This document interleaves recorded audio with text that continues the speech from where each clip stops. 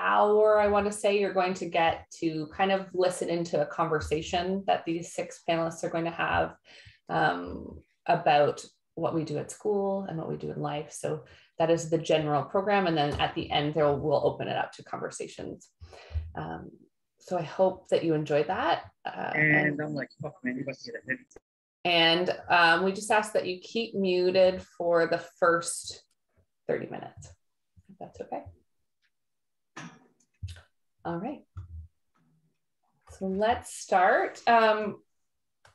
Dr. Montessori, if she were alive today, would be around 150 years old. But her philosophy, her pedagogy, her method that we follow in our schools at DVMS Strata and Site actually began a millennia before her birth. It began with humans and humans being born and humans living in community.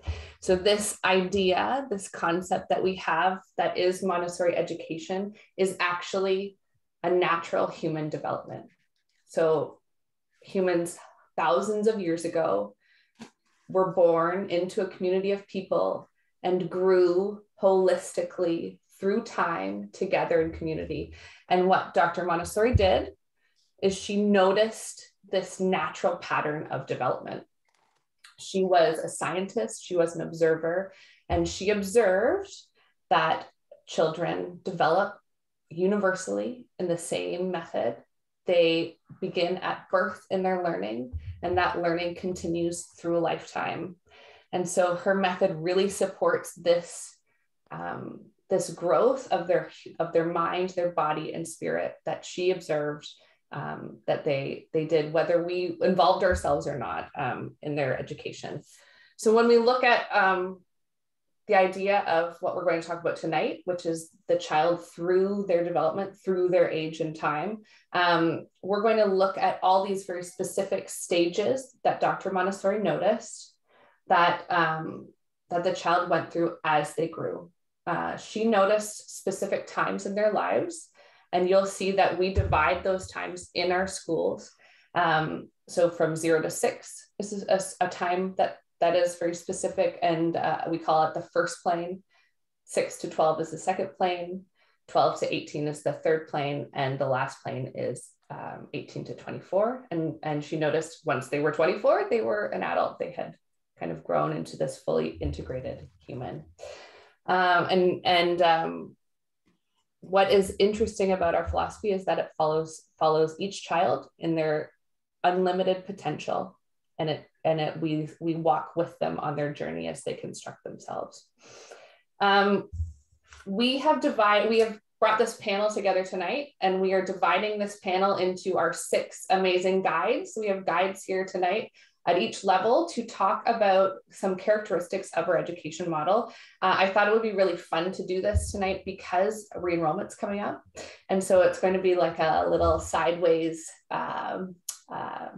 sales pitch to you, because we are so in love with what we do every day that we hope that you will come and join this journey through your child's growth from birth until 18. And so you're going to hear how your child grows at every stage of development.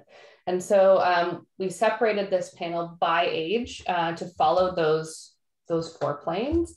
And so I'm going to throw it over to our panelists to introduce themselves and talk about what they love about your children and why they are here tonight. So we're going to start with Allie, who's in YCC, and I don't know where she is, but she's going to unmute and go ahead, Allie. Hi, I'm Allie. I'm in YCC North, so I'm with our tiniest, some may say cutest. They are often walking around in their underwear, which is pretty neat. Yeah, as I said, I'm with the youngest ones. Kate, is this where we want a story too? Yeah, okay. So one thing that I love about our classroom is we never know what is going to come out of some of their mouths, and it's amazing at times, and other times they call you out on stuff that you don't want to be called out on. They're very honest. So this week we were baking, and Ilana has been putting some new ingredients. So we had coconut cranberry in our muffins. And one of our older ones, he's getting ready to transition. He was telling me how coconut and cranberries are so sweet. Doesn't it smell so good? Do you want to smell it, Allie? I'm like, sure, let me smell it. And then he goes, you know what's not sweet? Coffee. It's really bitter. You like coffee. Do you like bitter things? And I just went like, yeah, I guess I do. And that was when I knew, I'm like, it's your time to go. Is that, you know what's sweet, you know what bitter is. You have outgrown us here and it's time to go. So it's so nice to have those conversations with them and their honesty and whatnot. So that's one thing that I love most about being in my level. Thanks, Allie. Delta?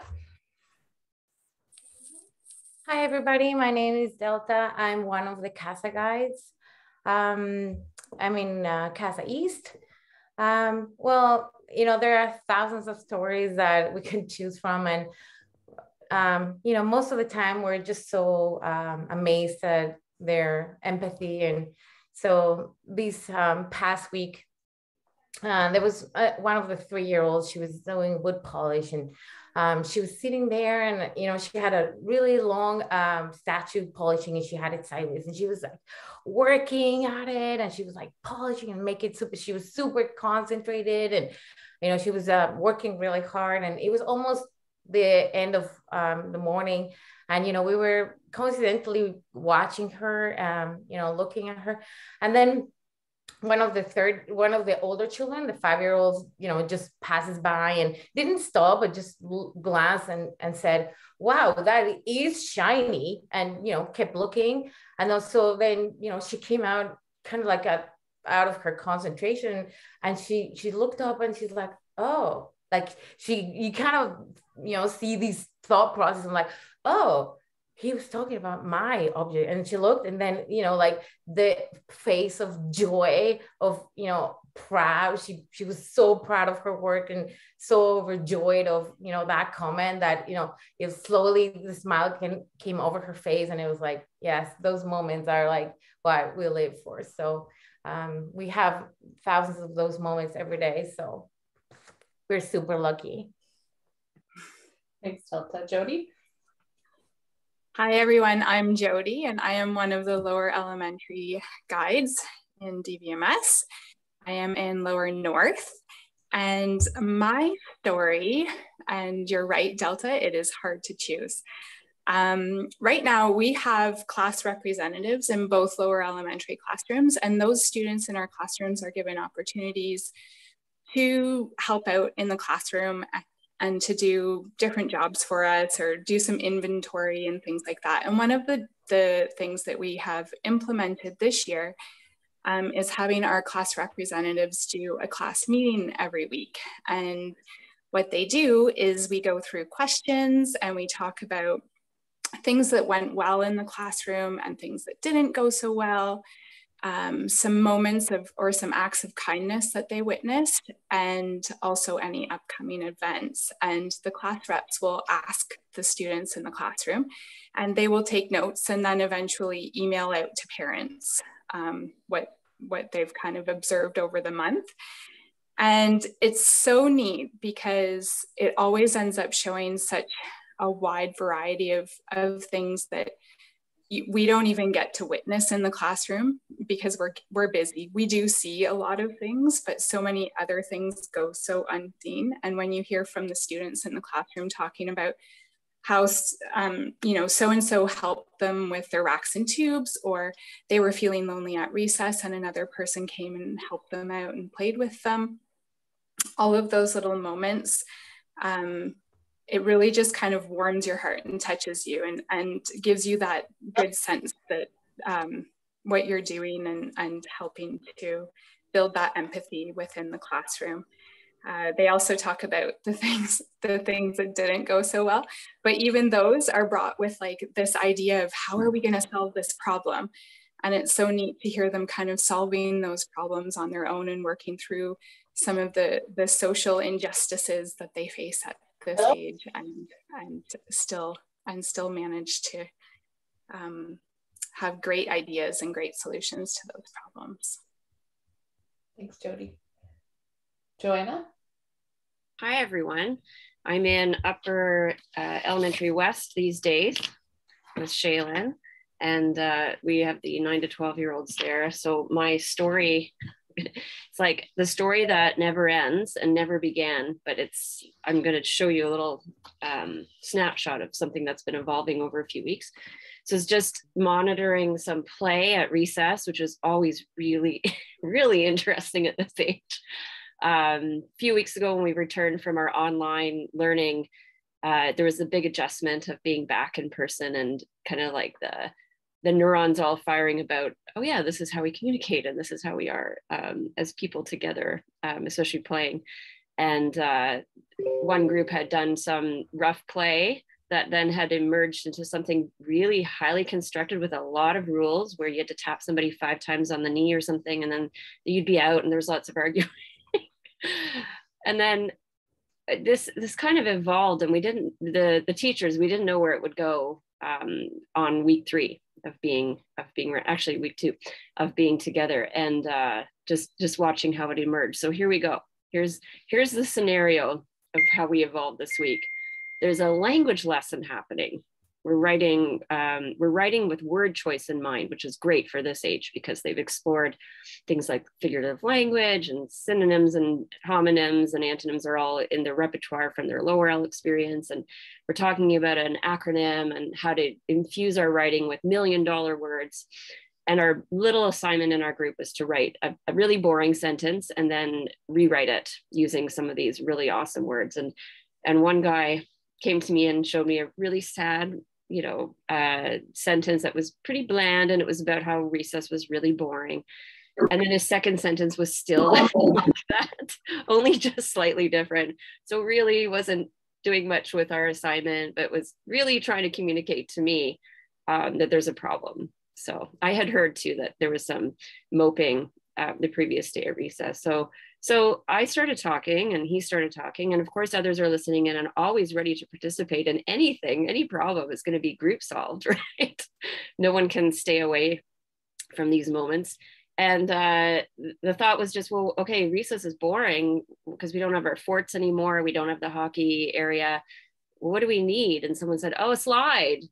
We thought, well, no, we can't have a slide. That's not going to work. And well, can you just bring something into your space that would make it fun? And all of a sudden the light bulb moment was, yeah, we can ask Colin for some balls. So it's like eureka moment. But this just evolved into what then became days of a massive dodgeball game with 7 or 8 balls at a time and a log in between, and all these players playing, and the very best of the sportsmanship and the difficulties with group play, right? But it's how they're going to learn socially. So there were times where younger students were getting out and kind of like, this is, I don't want to be out. That wasn't fair. And a bigger guy saying, don't worry, I'll get you back in a second. Just sit down, like this kind of thing. So they're learning to deal with it.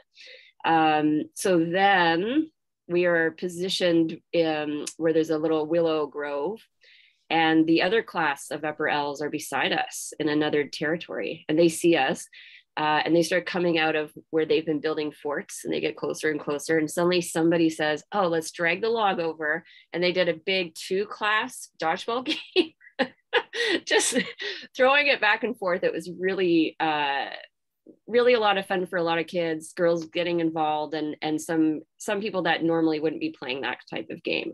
Okay, but student A, not happy anymore about this. So this is me trying to show you what this age group is like, is that for this person, the goal was to construct something that everyone would play, and now it had changed. So this is also what we work with this age, is that sometimes the expectations and transitions can happen fast and furious because it's so socially motivated that it can leave others behind, and they need a little chance to catch up. And that's sometimes our connection as guides or as parents, is to put it into place for the student and say, yeah, it is different than what you intended, and you had a great run at it, but now look at that. Like, there are positives to what you're seeing here. It isn't your game anymore. That's true.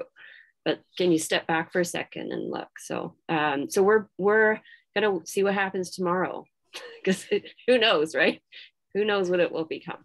That's the story. Thanks, Joanna. Justin? Good evening, everyone. I'm here proudly representing Strata, which is kind of the middle school of our the middle child of our family of schools.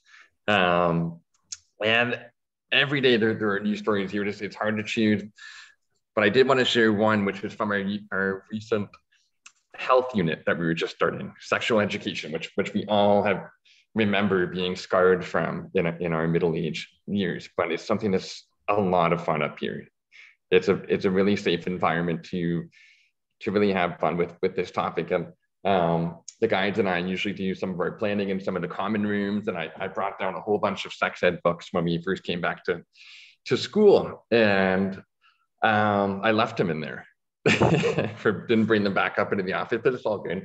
We came back down a little bit later in the day to find one of our classes completely engulfed in all of these sexual education books that we had left out. And it was really, really cool.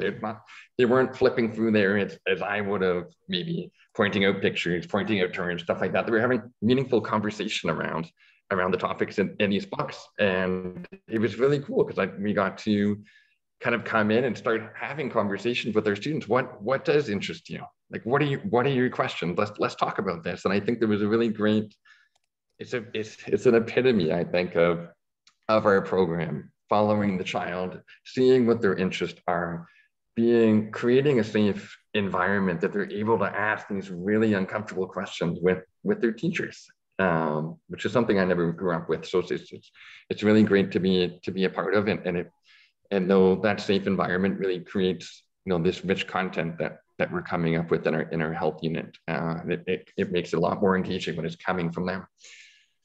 And we get to experience stuff like that every day. But that's one story I wanted to share with everyone. Thanks, Justin. Eric? Hey, good evening, everyone. Justin, we don't have as much fun with sex at the site level for obvious reasons. And I just want to say that outright. But we are dealing with the upward part of the third plane, which kind of doesn't mean anything unless you're a Montessorian, but it means everything to the extent that very few schools have gone this far.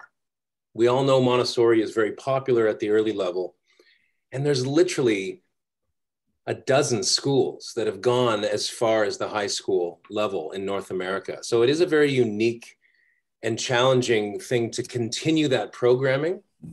The three words I would use to describe this level are the words I've used even before I was a Montessori teacher, which is children at this level become adolescents. So let's just call them adolescents instead of teens, because teens is boring and more like YA literature, and I don't like any of that stuff.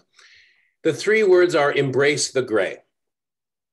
Basically, the brain has gone from a concrete operational, what's known as a rule mind, in sort of age 12, where everything is exact and has to be exact, and this is the way the game is played, and all these things are, the flexibility starts to kind of cave in a little bit, which is an important part of that development. And then when they're 16, 17, 18, there's that one wonderful window again that's kind of familiar to those parents who recognize it in their 6 to 10-year-old, where you can actually stop thinking in black and white terms. And this really gets parents upset, because parents can very much be black and white. And that's why teens and parents fight, and adolescents and parents fight, because the adolescent is also striving for that identity separate from the parents. And this is where it gets difficult, because as this child is now embracing the gray, they're embracing perspectives they've never embraced before. They're embracing questions instead of answers. And it sort of opens itself up again, just at the same time where parents want to make sure that the child goes to university and has the marks and doesn't come back to the home and cost me a fortune for the next 10 years. And unfortunately, you have to trust the process and you have to trust the development. They are going to make mistakes. And so we are really in the business of failure at this level, in the business of mistakes. And that's kind of the valorization. And that's a word that may be used again tonight. And it's a word that really comes to play in this adolescent part of development because, well, I'm just going to let you sit there with, I'm not going to define the term right now, but valorization is such a huge part of being part of Montessori. And the way that we guide the adolescents at this level is something that I would like to call radical empathy, because we have to empathize with these mistakes in duality, these mistakes in sexual preferences, or changing back and forth, not mistakes so much as just trying all of this stuff out. And we have to have radical empathy towards that, because it's literally the last time in their lives before things really harden up. So we don't want to make them grow up too fast, but they also want to grow up fast. And so that tension is part of what we do at site. Exactly. So those are our panelists for tonight. From the stories that you heard, you can hear that the philosophy we follow is something we call a help to life. It's a holistic view from birth all the way through adulthood. And what Dr. Montessori said was, and this is a quote, "The growth of the child from birth to maturity is not like that of an oak tree, which grows simply by getting bigger, but rather is to be compared with that of a butterfly. For we have to do it with different types of minds at different periods.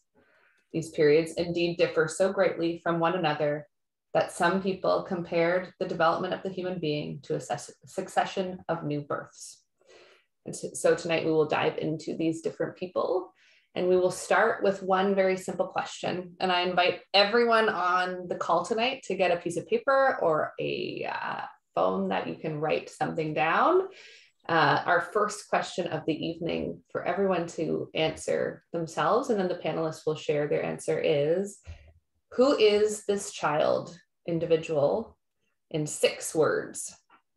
So parents at home, write down 6 words to describe your child. And if you have more than one child, feel free to write 6 words for each child. And our panelists are going to write 6 words that describe the child at the level they work. We'll just give a pause for a few seconds for you to think. Determined. And Allie, when you're ready, you can start us off. Sure. So I'll start. So just a reminder, I work with kids who are starting at 16 months to about 3, but I'm going to be talking about kids from birth to 3 years tonight. But 6 words that come to mind that I see every day in our class is egocentric, irrational, strong-willed, curious, capable, underestimated, and I'm throwing a 7th one in, amazing. So those are words that come to mind. Well, yeah, okay. So at the CASA level, and again, 6 words. It's I changed it 30 times, so my final answer is joyful, purposeful, love of order, love of work, beginning of socialization or community, and absorbs knowledge effortlessly. Those are my 7 words. Okay, and at the lower elementary level, so children 6 to 9, I picked that they're hero worshipers. They have a reasoning mind. They ask lots of why questions. They are full of imagination. They love big work. It's also, they can be rude. And physically and mentally, there's growth in both of those areas. Strong. Thanks, Jody. Only 3 years separate us, so a lot of similarities with upper L. So I've looked at intellectual, funny. Almost everything's funny. Expressive, even when not speaking. Emotional, flummoxed when things are new. And last lastly, imaginative. You know, it's funny, Ali, I also had capable, curious, and creative. And it was funny because there are so many similarities in terms of like brain development with toddlers and adolescents. So it's funny that we both had capable, curious, and creative The social newborn. on our list. Social newborn. Speaking of social, I also had socialite. Adolescents are underestimated and they are also impulsive.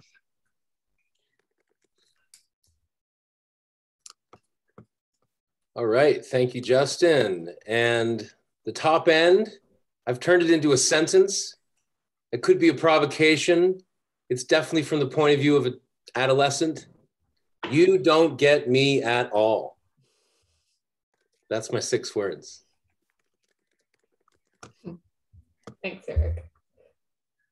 All right, now we're moving into the meat of the evening. We've come up with about 6 questions that kind of highlight the universality of our method.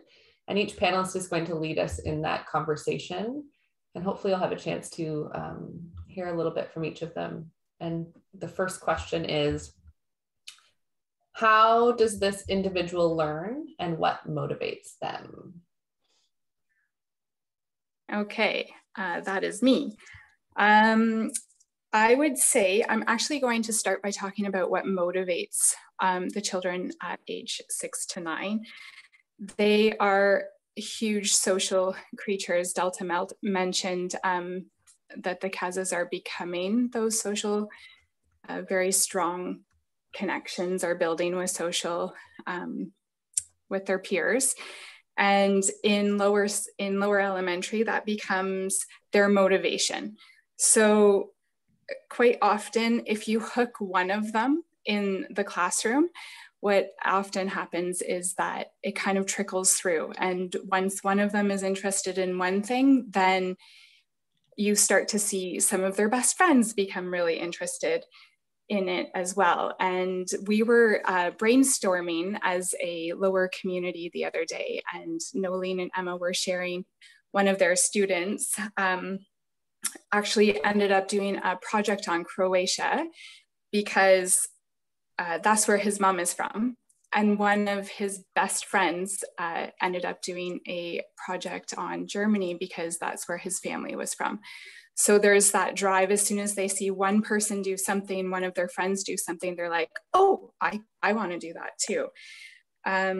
In our classroom, we have like story writing going on like crazy. And it's one person wants to do a story and then they're creating chapter books, but they always work on it in pairs. It's never something that they do alone at all.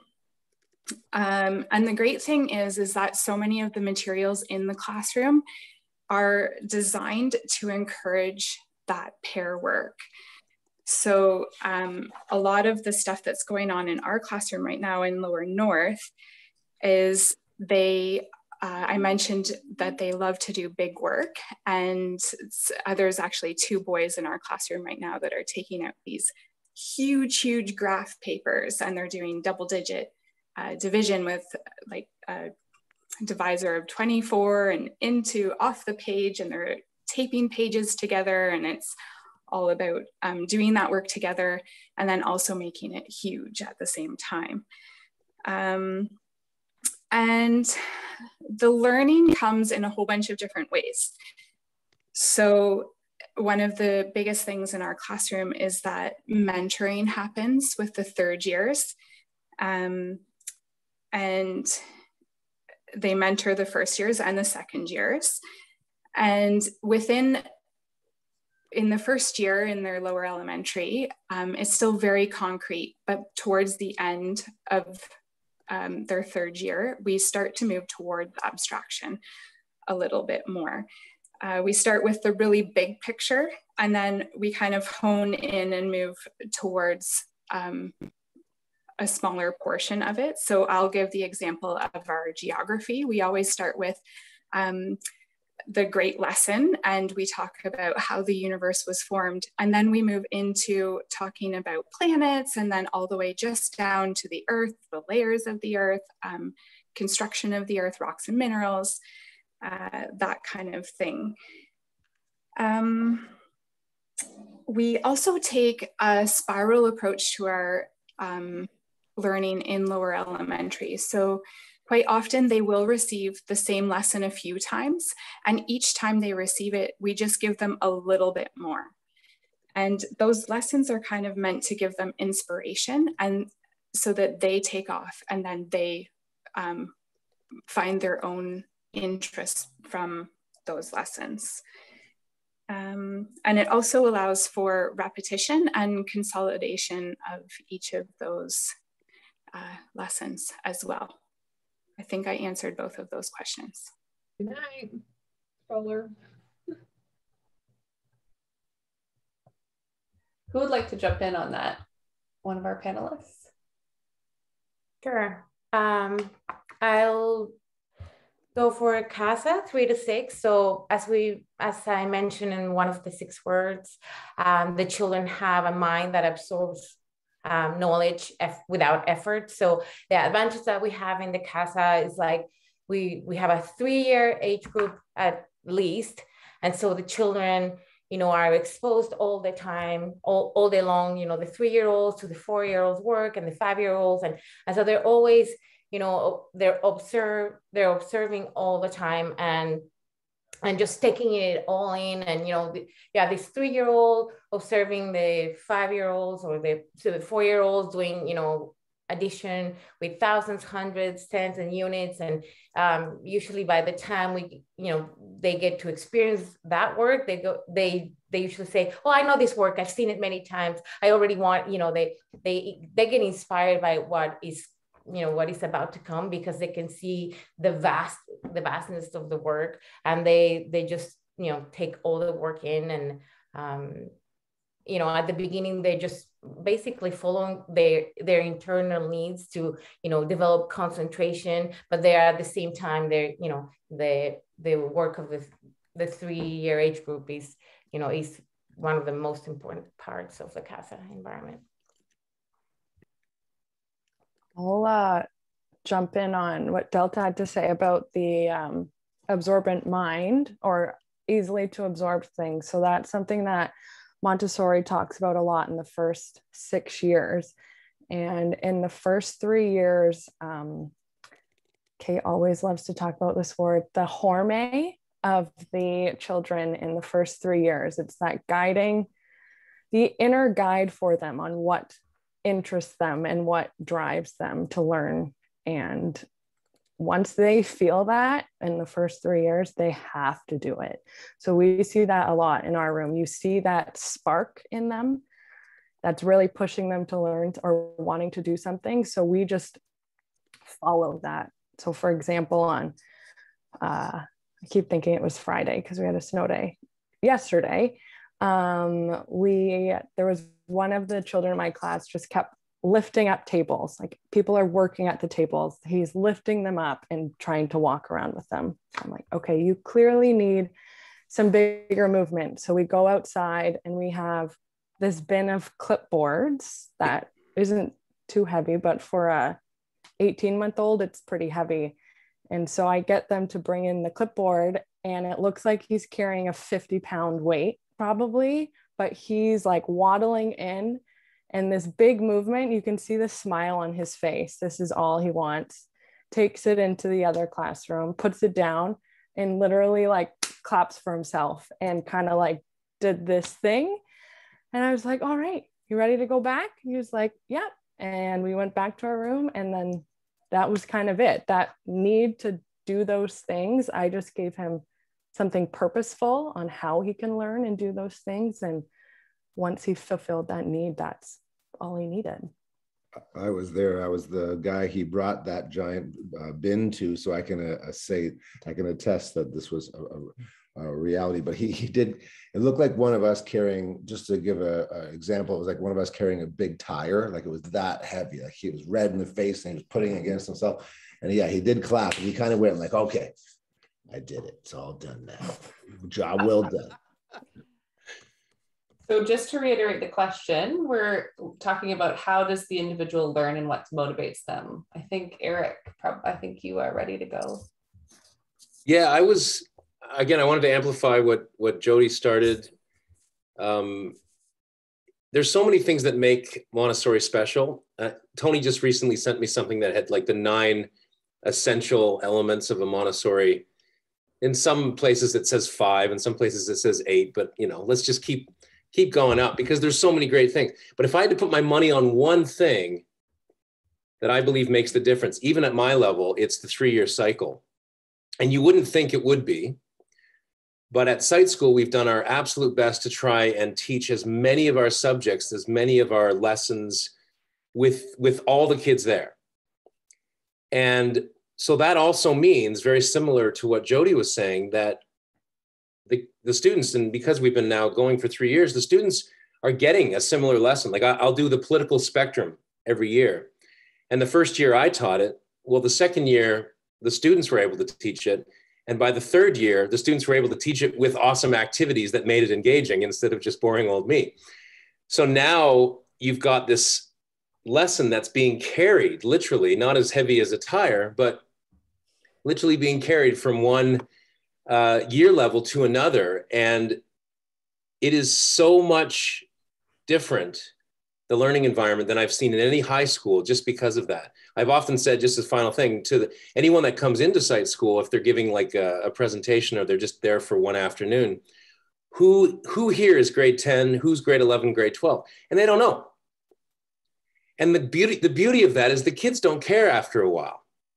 And so all of that sort of fades away. And what becomes interesting is the learning. And then when people go, oh, we learned that last year, the excitement, even in a 17-year-old, oh, we learned that last year.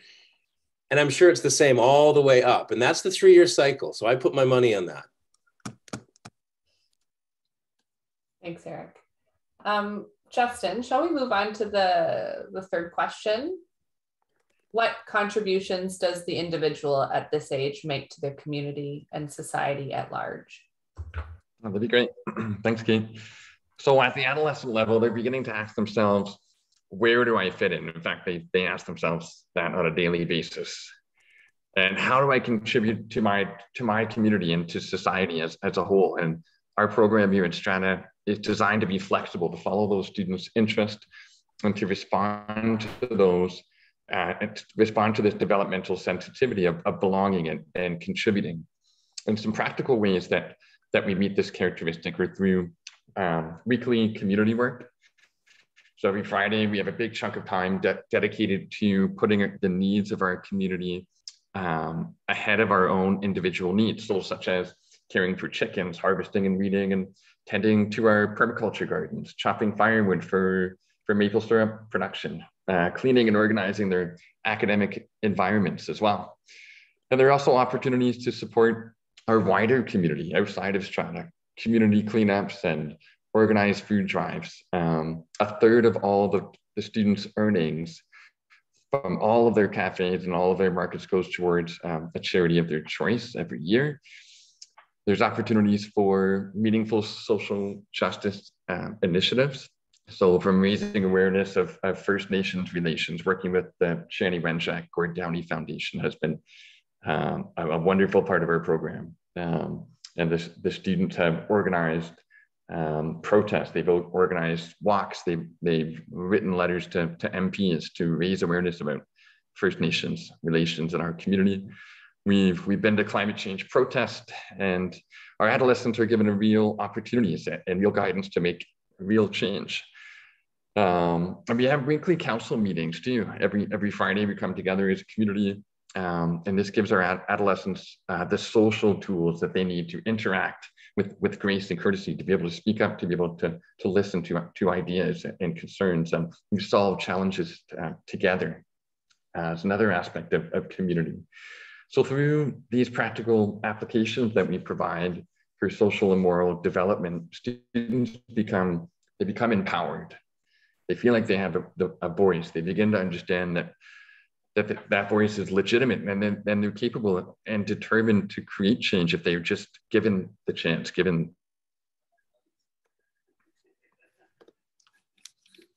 Thanks, Justin. I think Joanna, maybe you could speak to this as well. Thanks. It's so nice how upper L and the adolescent, they dovetail in together. So when Justin's speaking about even the Friday sort of meetings, that's something that really does get started in upper L as well, where unlike in lower L, you now have the students wanting to run these. They want to run everything. So any parents here who are in upper L, you've heard, I'm sure, of wanting to do teen bake sales, but also pizza days and watching a movie at school where you're in pajamas. These are all things that are coming from students. It's always about working together, collecting money, not to buy anything for themselves, except for having an opportunity to celebrate something together, but also looking at causes outside of the school. So they have these ideas of collecting, and I would say, Jody can speak to this, but I would say the upper L's ideas about where funds should go are a little bit different than the interests of the lower L child. But yeah, the meetings are largely run by the student. We step in if we need to. Just give an example of how to handle certain situations with a large group of 24 children who are taking turns speaking, and then sometimes debating, because we'll have lots of different opinions about how to solve some problems within the class. So, but yeah, I would say the community is still, it's about in upper L organizing things within the school, but with this idea that it will reach out or allow them to reach out or get out of their classroom. So there's often that impulse of like, oh, we can do that over there, or we can do that over in this room. And there's oftentimes this impulse to go. I half expect that they'll start to think of things that are even further off of our campus, although it hasn't come up yet. So we'll see where they go. Once that starts, it'll they'll all remember because of the 3-year cycle, right? Jody, would you like to tell us about how community evolves? Yeah, I agree with you 100%, although it does shift for sure. Lower L bake sales always involve animals, like money raised for animals. Let's save the animals. Always about animals. Yeah, so that is definitely a huge drive in the lower community, is just that love of nature. They're so inspired, and all of the work that we do in zoology and learning about animals, I think maybe kind of shines through in those bake sale moments. Quite often before we used to go to visit Blackadar, which is just the senior resident up the hill. And that was also a great opportunity for them to kind of give back to the community. We used to go and do show and tell.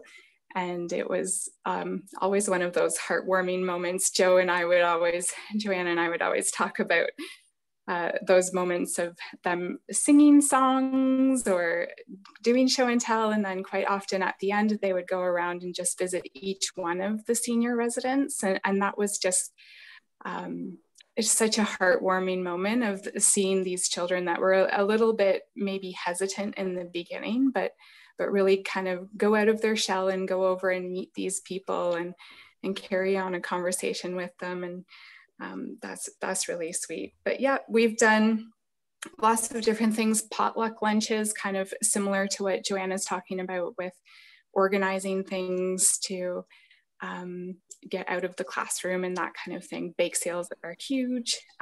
We did potluck lunch for the Hamilton Community Food Center, which is always really nice. And then, any kind of little going out trips where they get to see anything local, like the DBSA or the museum here in Dundas.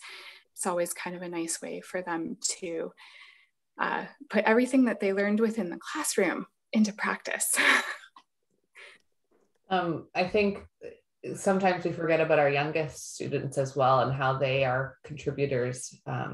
They grew out of these elementary children and adolescent children grew out of these super tiny is making these contributions as well. So Ali or Delta, would one of you speak to the important contributions of our smallest? Sure. Well, we obviously we start with the care of indoor environment and outdoor environment. The children will, beautify the environment, arrange flowers, care of the plants, make sure they're not overwatered or they don't die, washing clothes and make sure that there are enough clothes for polishing. And if the clothes run out, someone will run and wash the clothes so someone else can have,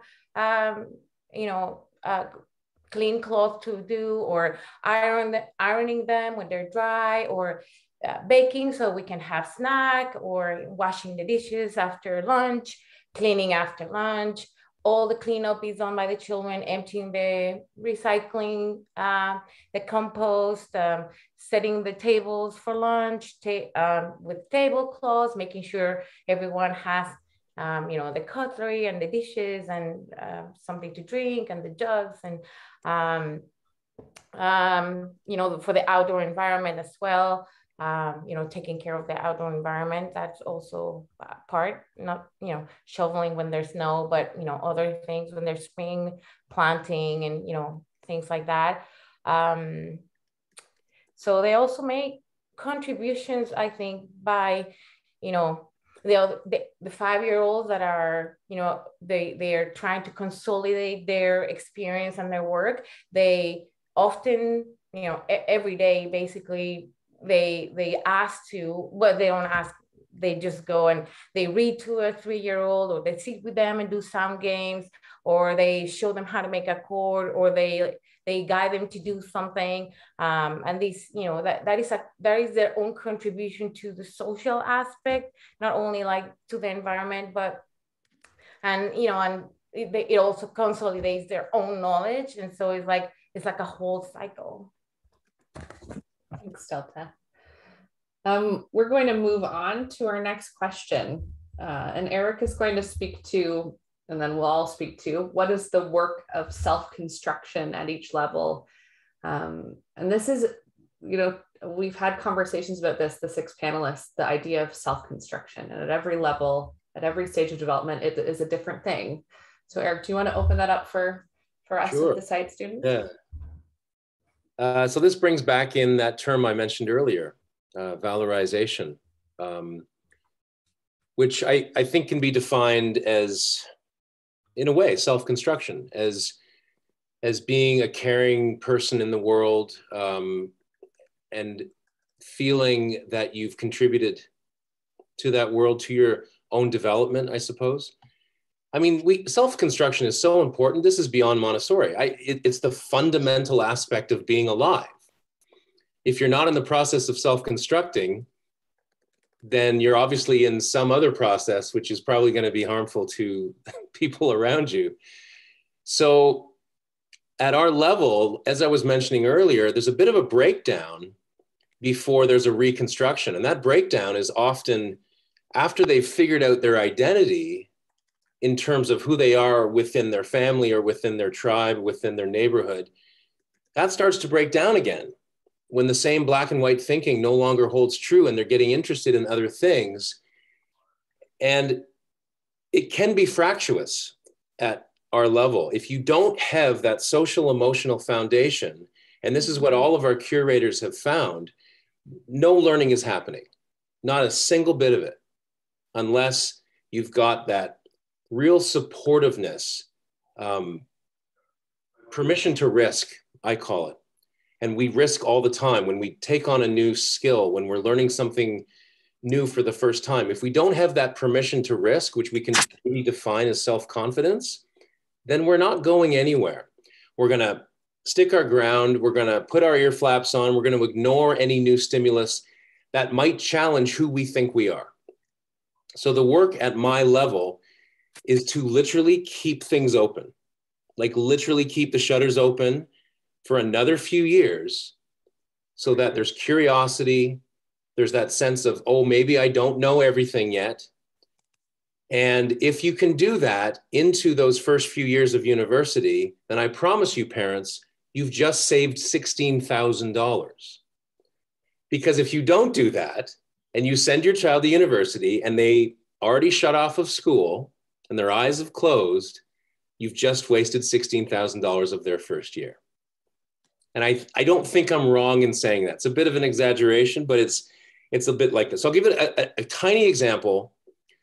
So one of the students I didn't mention earlier, who is my student in my head for my storytelling for this evening, is someone that not only started loving the book that we're reading, but decided to ask her parent, or both of her parents, to form a book club around the same book. So from what she told me, there's a bit of a book club going around with our text. And she has been taking the information from school back home and literally having a book circle with her parents' friends in which she says, no, you don't get it. No, you don't get it. No, you don't get it. And there's something so lovely about that because she's self-constructing. This is someone who wasn't that interested in reading. And now there's that small window of, yes, I am again. I am now interested in reading again. And I'm going to prove it to all of the people in my tribe whose job it is now to understand my new identity that I've just formed. So it's a beautiful thing when there's that sort of understanding, which is so hard for parents, even at that level, to still see their very mature, swearing, absolutely mature physically child telling them they're wrong. I think we all know we are wrong. Our generation didn't get it right. And so we have to listen. And so that's a beautiful thing. In the self-constructing that I'm witnessing, it's often an opportunity for us adults to get out of the way and listen. It's wonderful. Allie, I'm going to throw it back to you and see if you would like to take on that idea of, helping, guiding a child as they construct themselves and how we have to get out of the way sometimes for toddlers too. So a big part of the self-constructing of first 3 years is they're really just trying to figure out their emotions. Their whole day revolves around their emotions really. And just following them and letting them know that these emotions are okay and that we're going to get through it and that this is a part of life. Because as we've said before, it starts with us, but Eric has said there's some big emotions, and so is Justin in the strata level too. So the big part in our young ones is helping them regulating their emotions and their self-esteem and their self-confidence. So then they are ready to kind of move on to the next level and they're confident in themselves and those skills that they've learned in those first 3 years. It's almost the foundation of what they're learning for those building blocks for when they're going on to the next levels, that they're able to confidently do these things and then they can go and that's the word I'm going for, better them. I'm blanking on the word. But that's their big work right now, is just constructing, because when they were born, if you think back, they did not know really anything. If you think back to when your babies were born. So those first 3 years are pretty big on constructing their personalities and their emotions and who they will be in the future. So that's big work for us.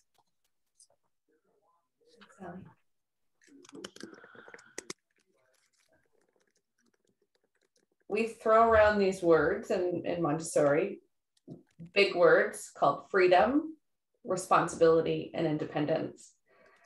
And these words come around a lot in our parent eds. We talk about them a lot with you as parents, and they mean different things at each age. So Joanna's going to open up this question of what do they mean? What do they mean for a elementary child, adolescent, or for tiny? Thanks. I'm going to read something that they're not my words, they're better words. But I really like this, and it's a passage I go back to a lot when I'm trying to think about the motivation behind work or behind emotions or behind guiding a child's understanding in the upper elementary age, an understanding of what is happening around them or an emotional state. So I try to think of like, well, what are they working on? What is the work that's behind what I'm seeing? And it is this construction of what they're doing in the confines of they have freedom and responsibility. And it is going to touch on something that Delta will talk about too, which is independence, but that will be our segue out of freedom and responsibility. So here goes. I'll give you a little lowdown after of how I see it. The ultimate goal of the elementary class, is the maturation of an independent person. This person will possess certain characteristics which were built up through his own activities, enterprise, and experiences, not from receiving pedantic lectures about desirable virtues. Thank you, those upper L's will not listen. This person will have built up his intellect through discussing and debating ideas, by reasoning out dilemmas, by making critical choices, by making decisions based on knowledge. He or she will be able to express his ideas and opinions because he has been free to conduct a forum in which he could practice using his language, formulating his ideas, choosing his words precisely and carefully in order to really communicate to others what was in his mind. He will be a responsible person because he will have had not just one or two, but several ways in which he could come to recognize the importance of each individual, assuming a personal responsibility to the whole. Aligned with this, he will have had opportunities to practice at responsibility until it becomes a natural part of his being. The acquisition of all these essential characteristics has in common one element: freedom. A freedom which has been offered to the child in order to make him allow him to make the development needed for the construction of a useful human being. And that is often the work that we are seeing at the upper elementary level, where they are trying to be as independent as possible and to take on as much as they can. I had said at the beginning when we were talking about our 6 words, I had said flummoxed, and that's when they do become emotional, is when they feel suddenly overwhelmed by something that is new or not easily attainable at the beginning. So with responsibility, with freedom comes in turn the recognition that the child has to take responsibility for his own ideas, his own judgments, his own actions, his own decisions. He can only look to himself for the consequences, as he alone is responsible. An individual with this capability is now ready and prepared for the extension of freedom that is given at the adolescent plane. So when we look at the child in the classroom and their goal to act as a useful person, it does draw them into all of the intersocial weaving that is happening in the room and with the work that they are doing. It is his own judgments, his own actions, and his own decisions that are being made. And often the guiding work that we do is being an intermediary when they run into a bump in the road, or in guiding parents to see where to let go and allow the child to have their freedom to have the experience. When we look at responsibility for the child, a lot of it, because the classroom is the setup, we're looking at them balancing work in the classroom with their social drive.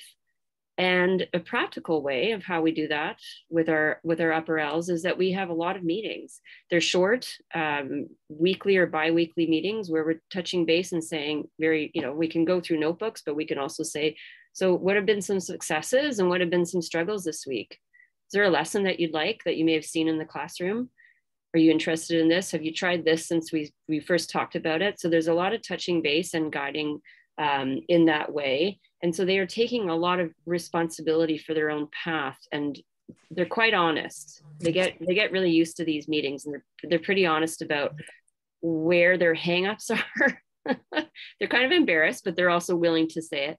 And and they're quick to let go of, oh, well, that was easy, or that I did that well, but they want to move on. They want to keep trying and find the hard stuff. So does anyone else want to speak about freedom and responsibility at their level?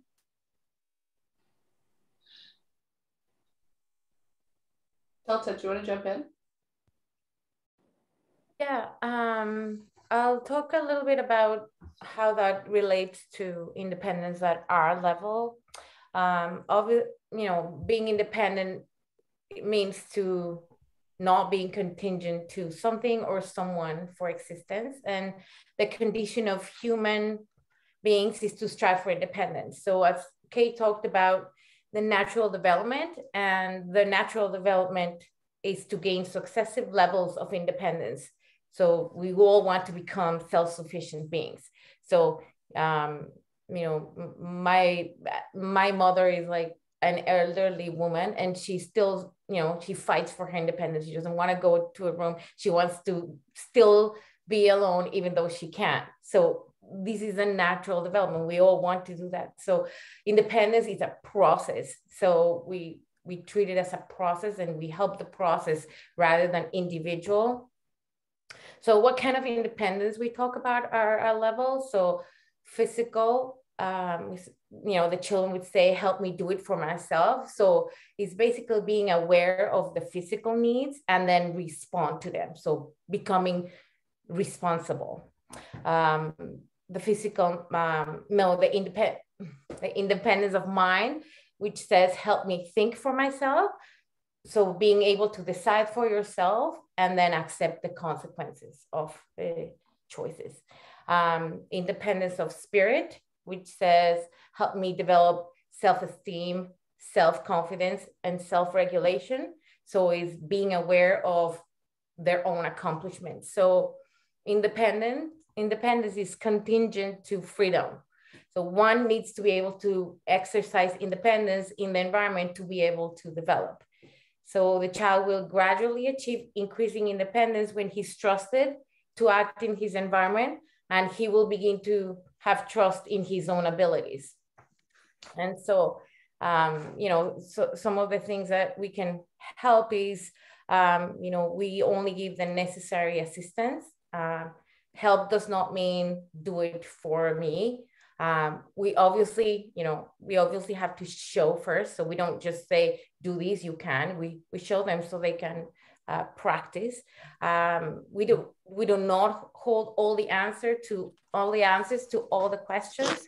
And we also don't, we're not the sole judges of approving or disapproving of someone's work.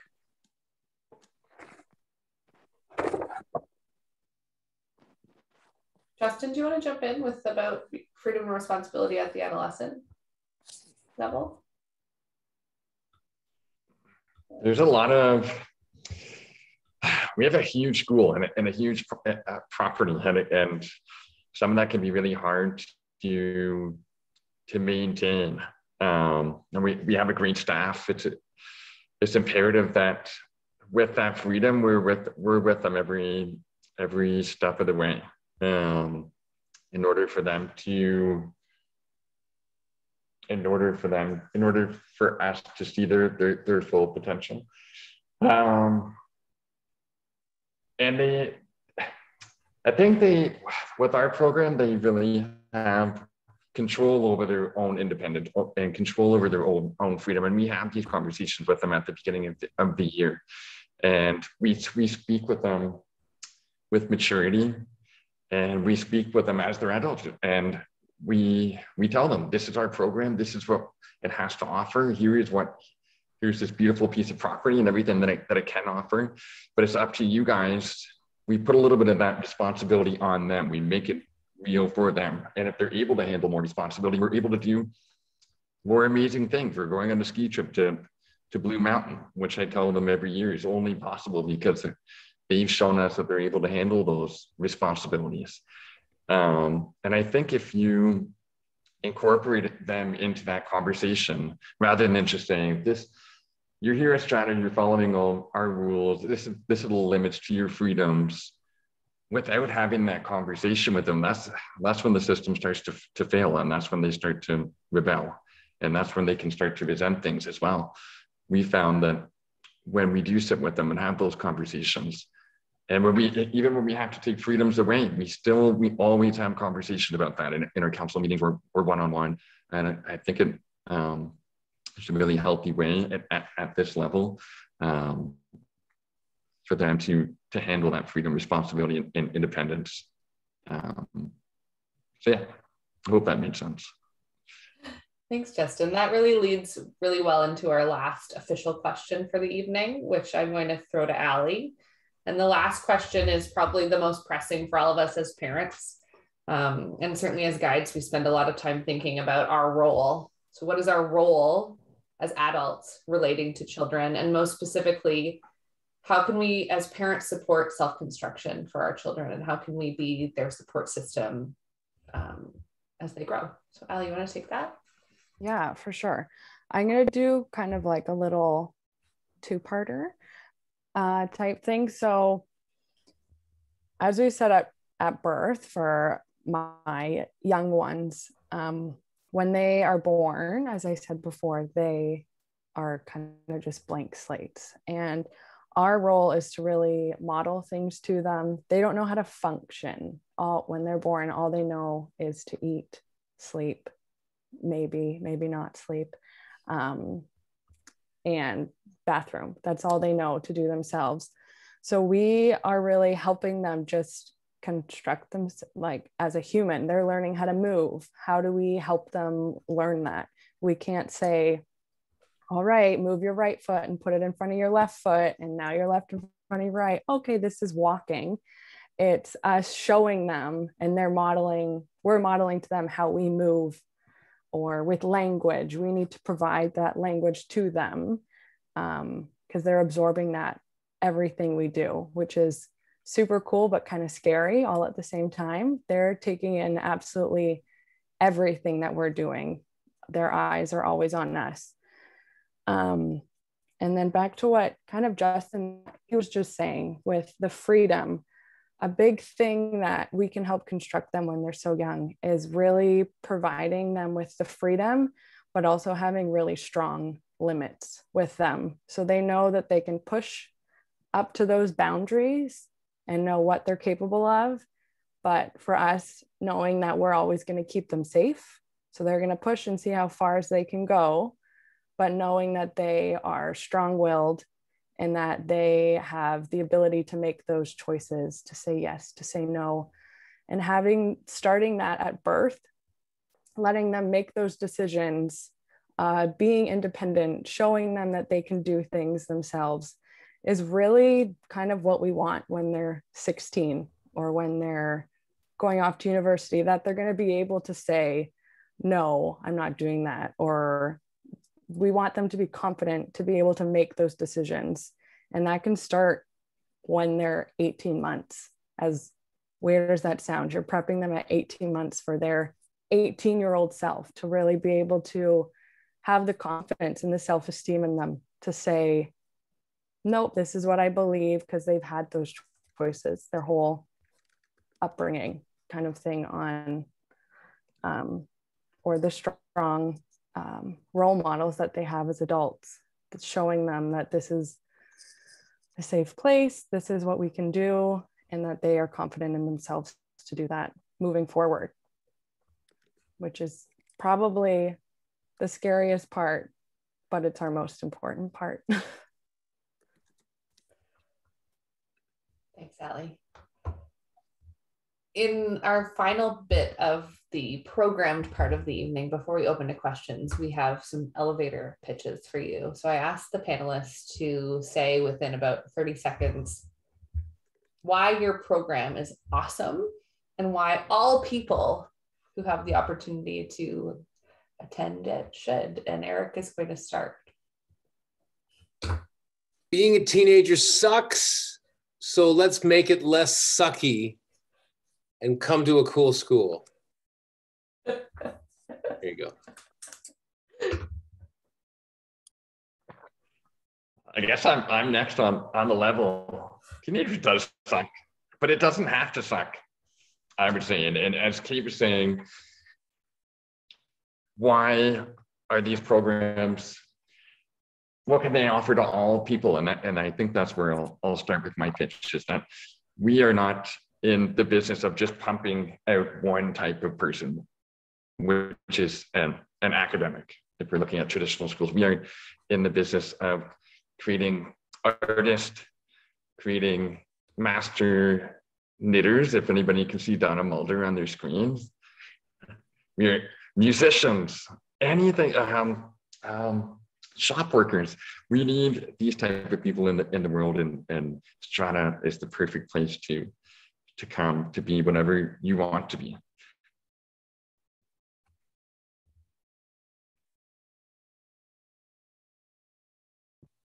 Thanks, Justin. So there's a little connection there with sucking and bad language. If you come to Upper L, one of the things we like to do is explore the meaning behind expletives. I've heard some conversations that they're so interesting between one and the other. And yeah, it's just part of what they're trying to figure out. So that makes it really exciting. It is an exciting age. They are, they are really, really energetic. Most of us who work with upper elementary are very tired by the end of the day, but we also don't watch the clock ever, because it's just so fast moving, the way things evolve. And you're always rejiggering your weekly lesson plans because the stuff just happens. That's so incredible. So the buzz in the room when you've got everyone just exploding with research interests, and they're building their knowledge of ancient history, but also at the same time formulating their idea of what is their culture that they're living in, is just, it's explosive, and it carries over into so much of what they do.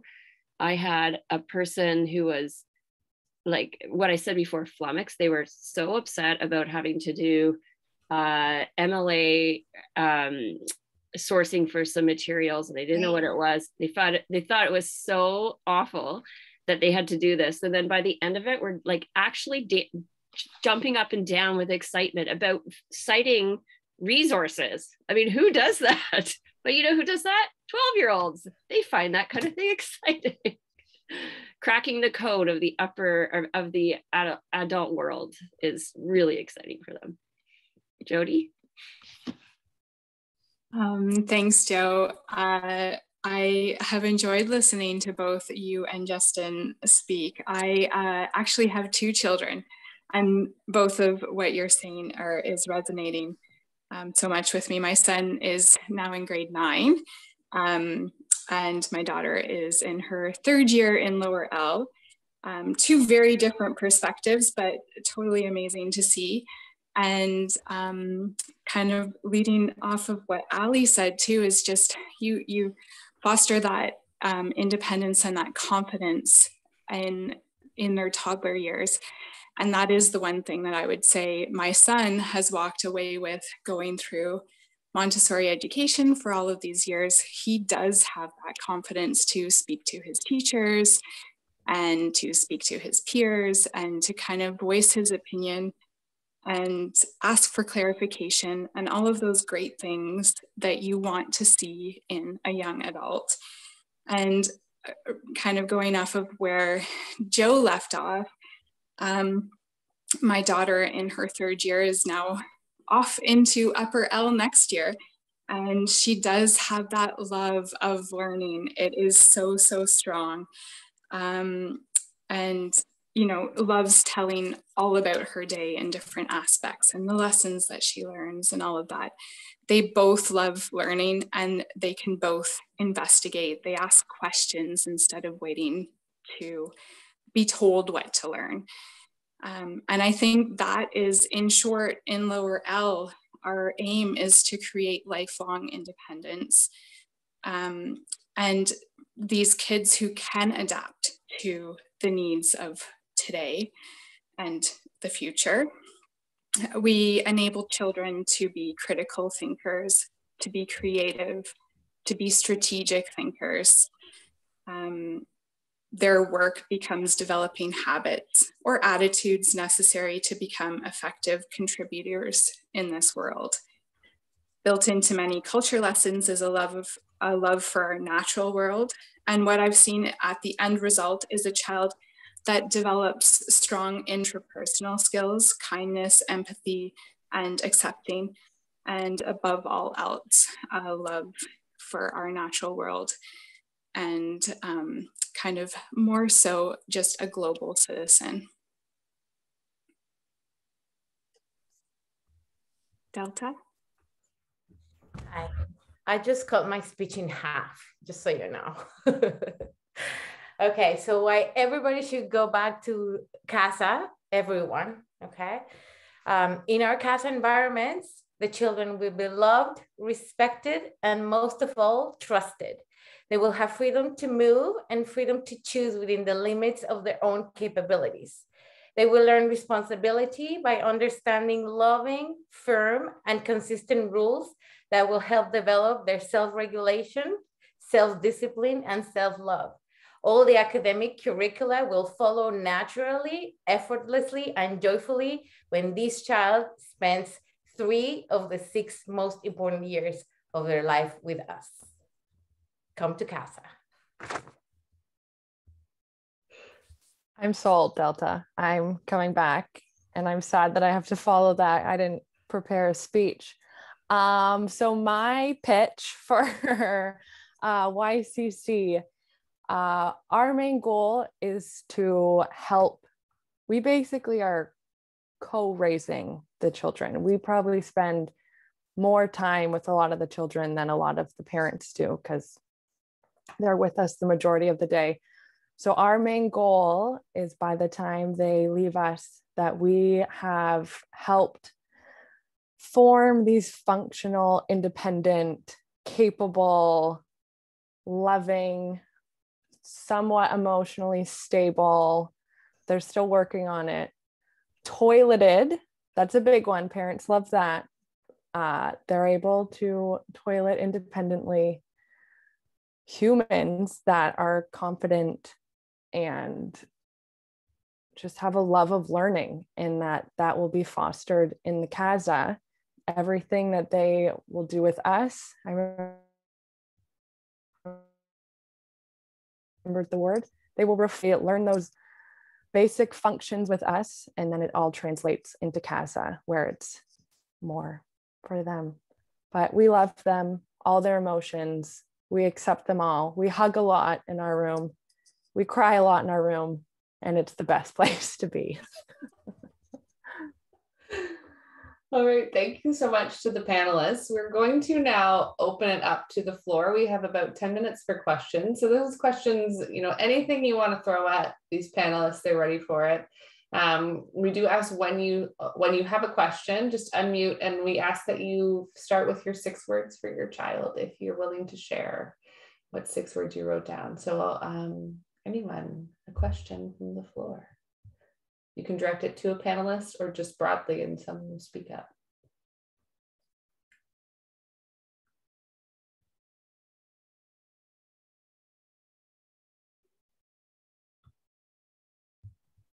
I have a question. Yeah, go for it. As educators, how do you compare the Montessori education versus the public system for preparing our children for university?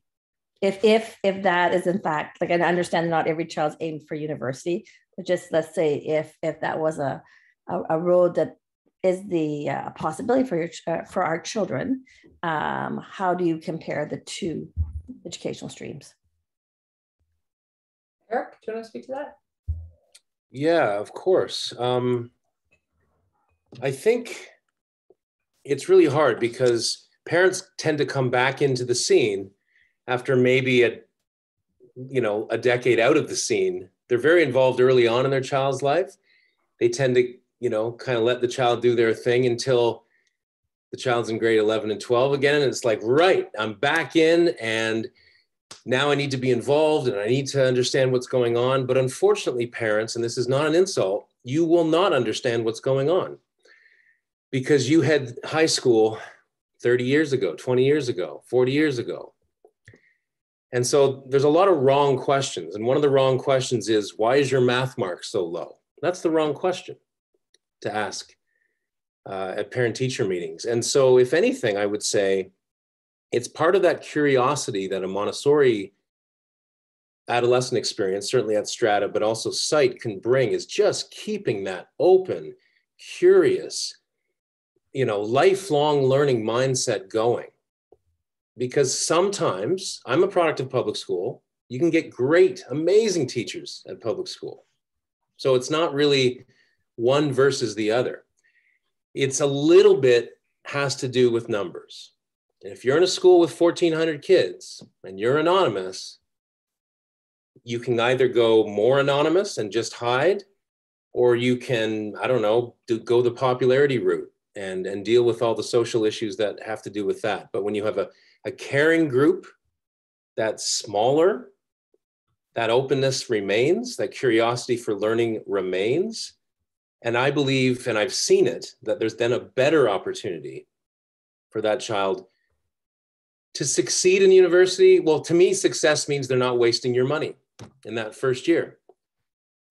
Because I don't even want to get into what success in university actually means. Is it a degree? Is it your master's? Is it marriage? Is it $100,000 a year? Like what is the goal here? If you have a curious child and they're skillful and they're still drawn towards learning the guitar or learning to be entrepreneurs, it doesn't matter. You have to keep that flame going. That's what Montessori does. It seems to do it better than most. Justin? Thanks, Eric. I just wanted to follow up on your enthusiasm. And I don't have any stats prepared for how we may prepare students for academic life in university. But what I can say is that our students are already questioning, do I need to go to university? Who's telling me that I need to go to university? Our students are already questioning and understanding what they're really good at. Maybe I don't have to go to university in the first place just because society is telling me to go. And I think that's a really important place to be at. What we're seeing in the world now is a huge part of our population that's overqualified and underemployed. So I think this is actually a really big mindset shift that should change within society is asking yourselves, do we need, is that our main goal, like Eric was saying, to go to university?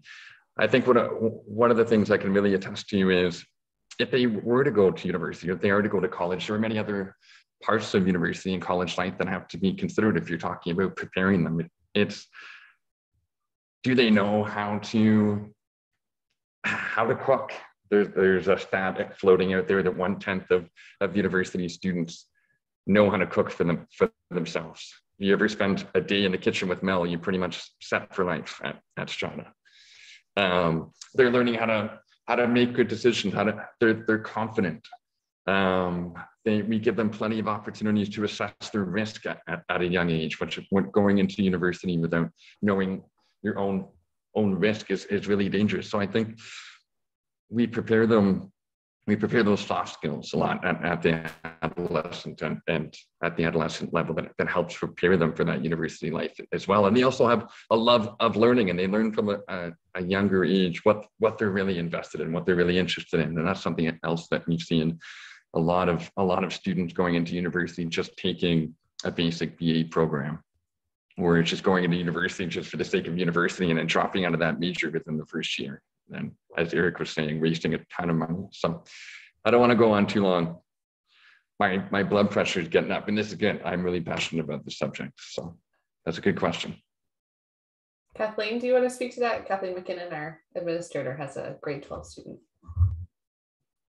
Hi, everybody. I'm Kathleen. I don't know if I know all of you. I do know most of you from drop-off, but I'm the elementary administrator, and I have also been a Montessori educator for 27 years. I spent the last 3 years in the office, but most of my career has been in the classroom. And I wanted to speak to this a little bit, maybe because I do have 2 children, one in grade 9, but my other daughter's in grade 12. And so Deb, I can speak to this a little bit more because I am actually living through this at this very moment as she, you know, applies for university or decides what she's going to do with her life. So I think my older daughter was in the public system for the first couple of years, and they pulled her for whatever reasons, put her in Montessori, and she spent the majority of her years there. And I think the biggest thing that I see between her and her peers is her ability to advocate for herself. She spent her elementary years learning how to learn. And I think that is the biggest thing that Montessori offers our children, is that we're not just teaching them, but we are teaching them how to learn and how to teach themselves. And so when I've watched her in high school go through, you know, having to conform to the public Catholic system from where she came from, I watched her kind of rise to the top of her group of peers in terms of being able to, you know, speak her mind in a very respectful way, but also to not just take it, to kind of, she had the confidence that Strata and DVMS instilled in her to voice her opinion. And as she ends or starts tomorrow her final semester of high school, which makes me a little bit emotional, I'm not going to lie. The world is her oyster now, because and I honestly believe that it's because of the decision my husband and I made to give our children a Montessori education. And I think the difference too is that Montessori is not just an education. Montessori is a way of life. So what you see your children doing in school and what you're doing at home really prepares them not just for the academics, but actually for what university and high school is all about. And I cannot say enough about what that's given both my children. Now, Audrey's in grade 9, we still have 4 years to go, but I'm very thankful that that Claire had the experience at DVMS and at Strata, because I truly believe that her success is because of her Montessori education. So that's it. Thanks, Kathleen. Allie, do you want to say one last thing? Yeah, I just have one thing to add. Before I was teaching at DVMS, I attended a parent night. I was a nanny of one of the families at the school, and I think it was when SIGHT was first becoming, and it was a night led by some of the students, or we had a past student that was now in university. And one of the main questions from the parents was, why do you feel that you had a better education?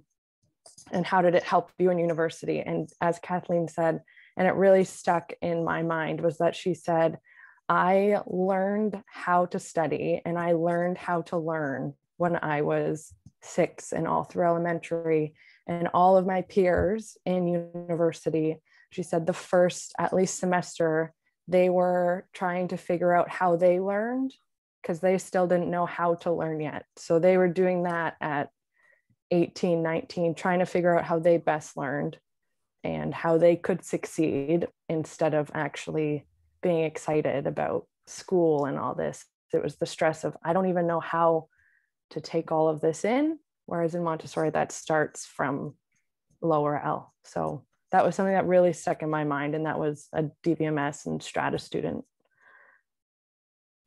Thanks, Allie. I'd like to speak to that too, that I think not to use Montessori terms, but just to look at the ways we're teaching, say in an upper L classroom too, is that we are blending some direct instruction that you would think, okay, this is like a kind of a typical lesson, the teacher's talking, the students are taking it in, but it doesn't stop there. The kids are so used to taking that and running with it. We don't say that, they just go and do it. And it's because it's been built up, and it's built on the foundation of that sense of independence from CASA, that freedom and responsibility, but it is like project-based learning that's just constantly evolving, plus, and the teachers are guiding that and working one-on-one with students to, each one of them is going to work on what parts of that is difficult for them, time management, chunking a big project down into little smaller compartments. But then there is also that infusion of these direct instructional pieces, often with a material. So then there's this hand-mind connection that's being formed. It's just so rich.